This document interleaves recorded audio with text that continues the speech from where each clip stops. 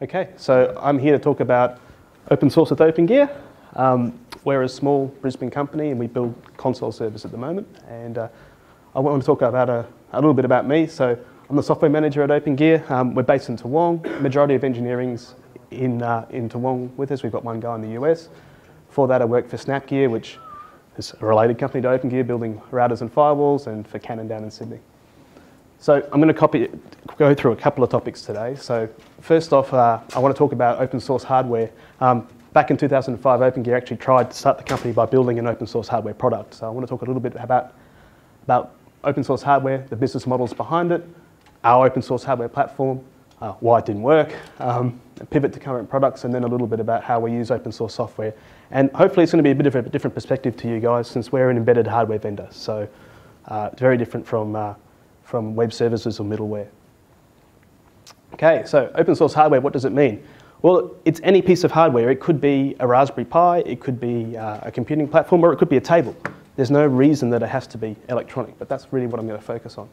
But for electronic projects, open source hardware to me means you should have, for every component on the board or component that makes up the project, you should have unrestricted data sheets that should allow you to design something using that component or write software for something using that component.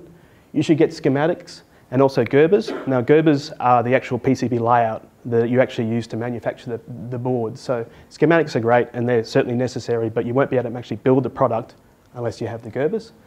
And it shouldn't need, or it should have very minimal secret firmware blobs to actually function.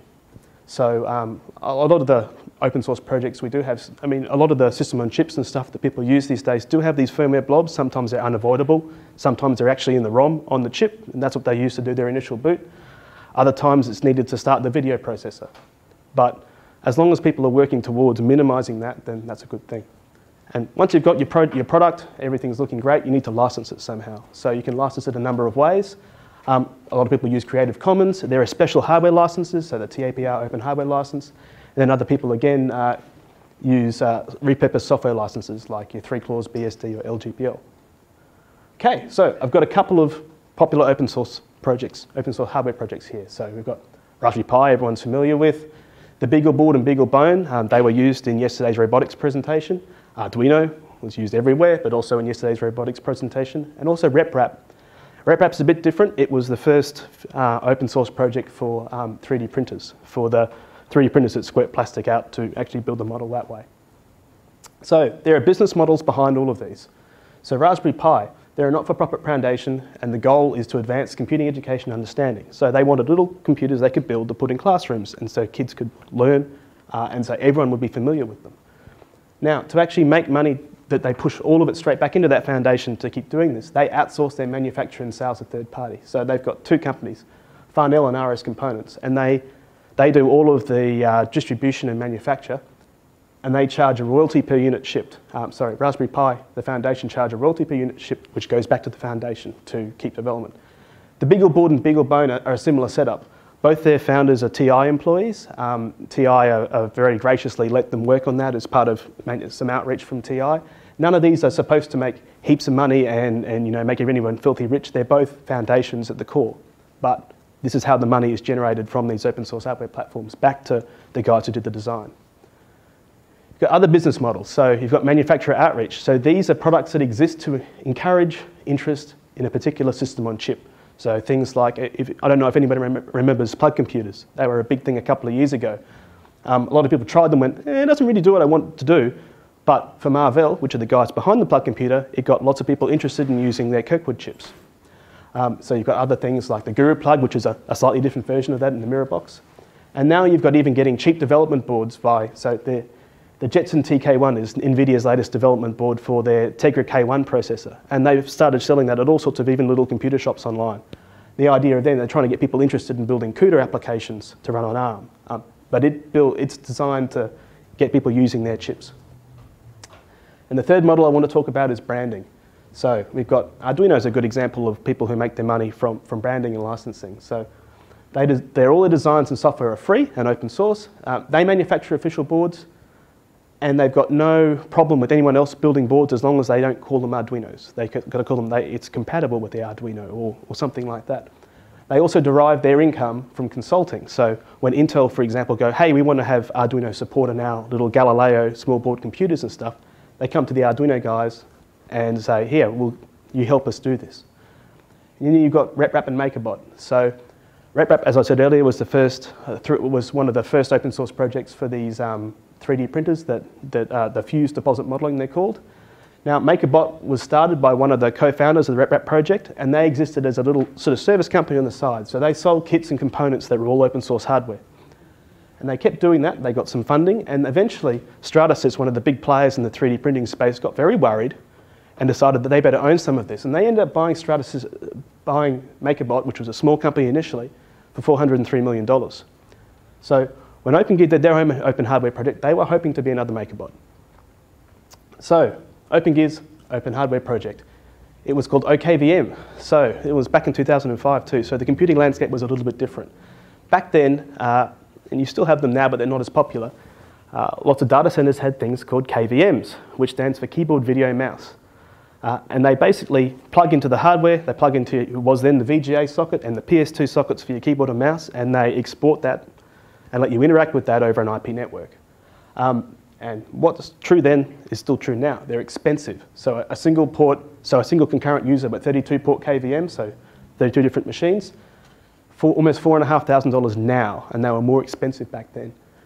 The way you access them is completely proprietary. There's a Java app, they certainly don't give you the source to, and the protocols that they use are proprietary for each different manufacturer. So what you do is you get a bunch of vendor lock-in. So if you've got one data center using these KVMs, you're going to use them everywhere because you only have to train your technicians to use one set of KVM applications, and you've probably got your rest of your ecosystem all tied to sort of interacting with these one things. So what Opengear tried to do was, the secret sauce in this is the video capture. That's the hard bit that people didn't really know how to do. So they wanted to disrupt that to commoditize the video capture part. So they built a PCI card. So they built a PCI card that was supposed to go in commodity servers so people could build their own KVM boxes. So it had a video capture and encoding IC on it. It had, and the way that worked is that captured the video signals and put it through to some RAM. And then the PC had a Linux driver that could go and read that RAM and bring that out, and you could do that. You could sort of export that to the network any way you liked. So we did VNC. We had a microcontroller on board that emulated the keyboard and mouse, and so it worked quite well. These days it'd be more complex because you'd have to emulate USB and a bunch of different things. You'd have to deal with HDMI and DisplayPort and all that sort of stuff. So we released schematics, Gerbers, a bill of materials, bundled source code for all the code that was running on the board and also on the PC. An embedded Linux distribution that had a little web configuration UI and exposed the KVM via VNC. The idea was we'd sell these cards at cost. Third parties would build solutions around them. Third parties would start building their own cards into appliances, and everyone would be happy. And we'd have an open access sort of manner for doing this, and the existing players would either have to join in or get left behind. But it didn't work. And there are a number of reasons. So right from the get-go, we ran into problems with the hardware vendors. Vendors wanted NDAs for their data sheets. They didn't want just anybody to simply have the temerity to download the data sheet from the website and see how these things worked internally. And that's still a problem these days. More and more vendors are understanding that, if people are going to use your gear, they want to have access so they can evaluate. They don't necessarily sign their life away every time people want to see things. And then, given that Opengear didn't want to build these things forever, it was hard to find limited small volume manufacturers. So SparkFun or Seed Studio, these guys who build, extra little boards for Beagle boards and Arduinos and stuff, they didn't exist then. You couldn't even have the online PCB fabrication houses. They didn't exist then either. It was, if you want to get a PCB made, you had to do a big order and you had to do it in a very old-fashioned way. And KVM itself was sort of heading towards end of life. So management processes on your servers were embedding that functionality. Often badly, you have to pay more for it. And even still these days, if anyone's used that sort of stuff, they've all got their own little interface for doing it. Intel have actually started a project called a KVM gateway, and the whole point of it is that they want to provide a central point of access for all these particular devices, but of course they want to charge for it. But the core issue was we were targeting the wrong type of customers. KVM's for fixing problems. They want something that's reliable, they want someone they can yell at if it's not working, so they want support, and they want warranty replacement. So cost, which is one of the arguments we were putting forward, wasn't compelling for them, because if it didn't work, they'd have to send a technician out, and that's expensive. So we were very lucky to actually get a second chance at a product, so because we spent our first round of seed funding on this. So what we did is we pivoted to console servers, which were proprietary hardware, mostly open software. We focused on serial, not KVM, so we had a much bigger market to attack. And we learnt the lessons of the KVM manufacturers, and what we were trying to disrupt there was we tried to be vendor agnostic, so support everyone, and to provide reliability, support, and the warranty required by customers. So that's a little bit of a history about open source hardware then, what we tried to do, and I don't necessarily think it would still work these days. Even though a lot of things are easier, it's easier to get data sheets, it's easier to find manufacturers and things like that. I still think the crux of it is, if it's something that people are going to use in emergencies, they want something, like it sort of goes back to the previous talk where companies are risk averse. They want to be able to sue someone if something goes wrong. So you really need to have that sort of structure behind it. So at Opengear, we build little embedded ARM computers. So our firmware is based on UC Linux Dist, which is an old distribution that came out of the whole UC libc project, which was a small libc for embedded computers. It's working fine for now. It was a historical choice. We're considering the moving to Yocto, which is a big one that's Wind River and Intel and Co are behind. The console servers use ARM CPUs, ARM 9s and Cortex A8s. We've got a management platform, which is x86-64. They use UC libc and glibc. They use kernels 3.4 and 3.10, and they're using U-boot as their bootloader. So the very core of what we do is proprietary at this stage. Everything else is just stock open source software. We do source dumps by email, and I know that's a really old-fashioned way of doing it, but I've only had one request in 4 years. If I start getting more requests, I'm really happy to put it up and push it to a GitHub or something like that. One of the reasons for that is that we do a developer kit which lets people build their own firmware images. So maybe that ticks all the boxes for the people who actually want the firmware. So we do have proprietary software on board. Boo hiss. So our core components, which is our config and CGI system, which are quite frankly old and crafty, you don't want. Our serial port management, which I guess the management are still worried about releasing. I have no problems with it, but they're scared. And components that we want to replace are open source. So we've got our cellular modem control. We integrate cellular modems in some of our products, and that's difficult due to vendor NDAs. So we use these Sierra Wireless cellular modems, and they do have support in mainline Linux, but the CDMA versions, you can't have a data connection and send SMSs at the same time unless you're using the special Sierra Wireless API. And the Red Hat guys have done a lot of really good work reverse engineering that, but it's not there yet. They don't have everything, and so we're hamstrung. So we can't switch across to using something like Modem Manager or something smaller. And our network interface control. And we might be a bit naive here, but we don't think that things like Network Manager and stuff like that can actually model the network dependencies that we want. The other problem we have is that projects from mainline don't take embedded into account. Our slowest shipping device has got 32 megs of RAM and 16 megs of flash. That's it. We've got to fit an entire Linux system in that and run in that. So dbus, systemd, modem manager, net manager, they don't fit, and they aren't fit for purpose for us. So OpenWRT have been really good, providing alternatives that we're investigating, but these will need a fair bit of customization for our use cases. Okay, now, sorry, this is a bit of a bits of presentation. I'm going to change again. One of the things that I did want to talk about was how our changing customer sets have changed how we've used open source and how we've presented our use of open source to the customers, which I think ties in quite nicely to the previous presentation. So our initial customers were Unix sysadmins. And so when we gave them a Linux computer, they said, hey, this is great. So it had Bash on board so they could script. If we didn't do exactly what they wanted, they could write a script to do what they wanted. We added more features via open source projects. There's a list there. Most of those sysadmins, if they were doing that stuff already, were using the same projects. So we integrated with their existing infrastructure easily. And so open source packages on board was a selling point. We started to get some larger customers, so enterprise. And suddenly, a lot of the problems, again, in the previous thing are coming up. So scripting, not acceptable. It has to be entirely configured via a particular assigned way. We shouldn't have to change any, you shouldn't have to write scripts at all.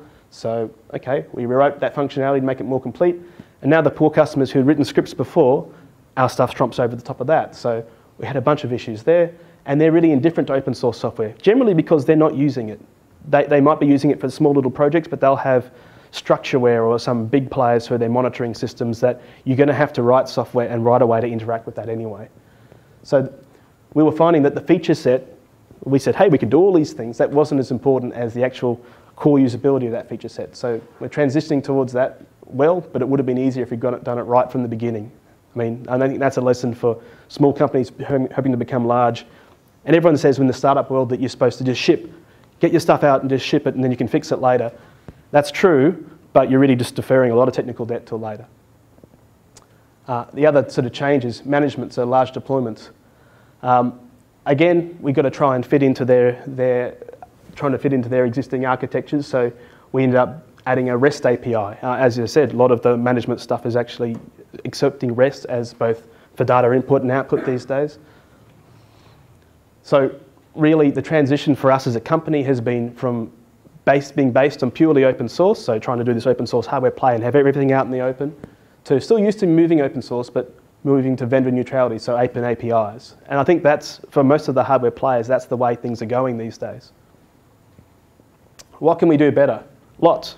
There's a couple of other things. And if anyone's a customer, I'd really like to know what we can do better. But we need to do better at pushing our changes upstream. We don't have, I mean, most of our changes are actually to the Linux kernel. So we've got a bunch of modifications for our board support that need to get pushed back. Sometimes that's hard.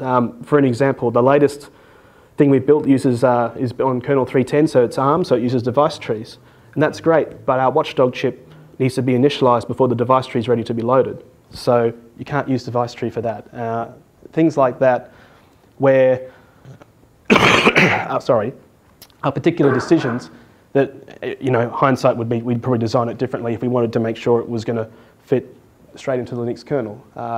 Our previous decisions have kind of hamstrung us trying to get things upstream. We could do a better job of keeping packages up to date. So because we're using UC Linux dist and we're one of the only users of it still, the onus is on us completely to make sure all our packages are kept up to date. We keep all our core, but some of the little user space utilities and things like that are a bit older. It's hard. It's a hard problem, particularly if you're a small company. So that's why I recommend going to something like Yocto, or if you're doing an appliance, you can base it on Ubuntu or on a Fedora or something like that, and let upstream handle it. And I'd like to move more of our stack to being open source software. I mean, 95% of it is, but I'd be much happier if it was only a little bit, if the best thing would be for there to be none. Okay, so I kind of sped through that so everyone can get to lunch. Is there any questions on what I've talked about?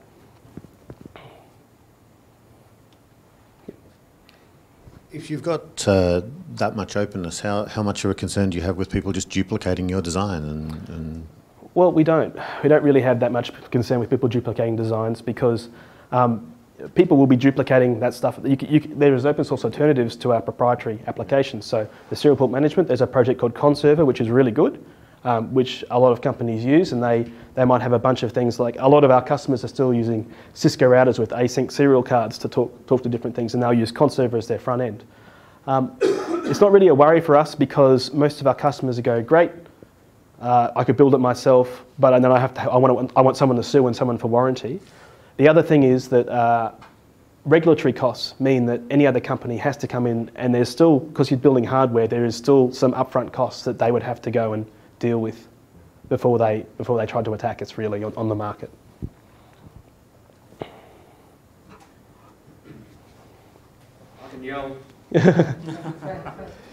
Does being open stop the Chinese copying? No, it doesn't. Could you repeat the question, please? Yeah, okay, the question was, does being open stop the Chinese copying? No, it doesn't at all. So there's an example from a previous company, and Andrew in the front row might remember this one. We were building a router, and we built through a particular contract manufacturer in China. And then they had another contract manufacturer came to us and said, hey, look, we can build your product too, and gave us one of the products. We built this. And it was the same metalwork, it had the same factory test image on it, it had the same PCB layout, and this is stuff that was all, that we hadn't released. It was all supposed to be commercial in confidence, but that doesn't matter, it doesn't stop them. So really what you've got to do is you've just got to have enough value, so provide good support, provide good warranty, make sure your software's rock solid, so that people don't have a reason to go, well, oh, I'm buying these things, but I'm a bit frustrated. Hey, there's a cheaper alternative. I'll use that. Once you get a customer, you want to keep them.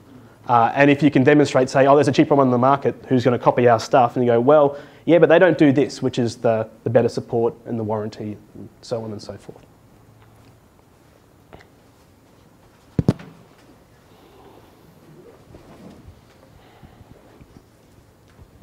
You mentioned that you haven't fed as much of your changes back upstream as you'd like. Is that a moral issue, or would it have made your life easier if you'd done that, as well as being the polite thing to do? I think, well, it would have it's both. But honestly, it would make our life easier if we had, sort of thing. So, for example, one of the architectures that we use for our CPUs isn't in mainline, it's an ARM, but that particular system on chip isn't supported by mainline. And it was chosen before I started, so I don't know if I would have chosen that one if I'd used it, if I'd had the choice before that. But if we'd made the effort with any other companies that were using that particular chip to get that in mainline, it would have saved a lot of effort for us. Every time we move to a new kernel, we've got all the particular, the setup interrupts, all that sort of stuff, we have to do again and port to new interfaces. So that would have saved us time. Other than that, it's also sort of making our use case heard. As I said in earlier slides, lots of the software isn't designed for embedded. So if we can sort of push back and go, yeah, we've had to make these changes so this thing even runs on our box. If we had more people thinking that way, then that'd be a better thing for us as well.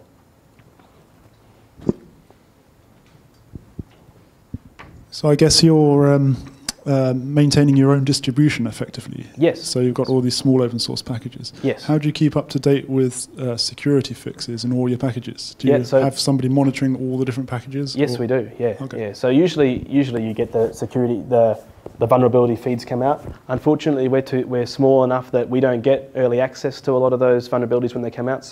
And that's a hassle for us. So it's a scramble. So Shell Shock was the latest one that we had to fix because we use Bash. And we didn't get the early access for that. We managed to get firmware out in 2 days with the fixes, but that was hell. That was really bad. If we'd been based on something like, well, I don't even know about Yocto, for example, one of the upstream distributions. I don't think they were that fast to actually push changes again, because it's not just running an apt-get update on your system. For us, we've got to generate a new firmware file, and we have to tell our customers they have to download the firmware file and install it. So definitely, it's a hassle. It takes a lot of our time, and that's, again, what I was saying, one of the primary reasons that we want to move across to Yocto. But the difference is that our devices are still quite small, even compared to the sort of devices they're targeting with that. So it'll be a hassle for us to try and get everything to fit still. So how many packages do you have? Lots. So most of user space is actually BusyBox. But we do have, so when you talk about sort of the large packages, we've got OpenSSL, obviously. And that's been a super fun time with security updates for that. We've got the kernel, the libc. We don't have UC libc is a smaller sort of target. It doesn't get as much people actively trying to find exploits in that. And generally, because we've got a smaller attack surface than a lot of the other things, you can attack us via SSL and the web UI, basically. So we've got all the web UI stuff to deal with. That's why the Bash one was such a nasty thing, because we use CGIs. But SSH, we try and lock down the device as much as we can anyway. And so back to the number of packages, we've got BusyBox, we use Cherokee Web Server, we've got OpenVPN, OpenSwan for IPsec, SSH, Telnet if customers really, really want to turn it on. But a lot of these, Telnet, it's insecure, and we tell customers that if you want to turn it on, if you have to, don't put it on a public network. So. Yeah, so it's a bunch of work for us, but something we have to do because of the choices we made. Great, thanks. Yep. Okay. All right. Thanks very much.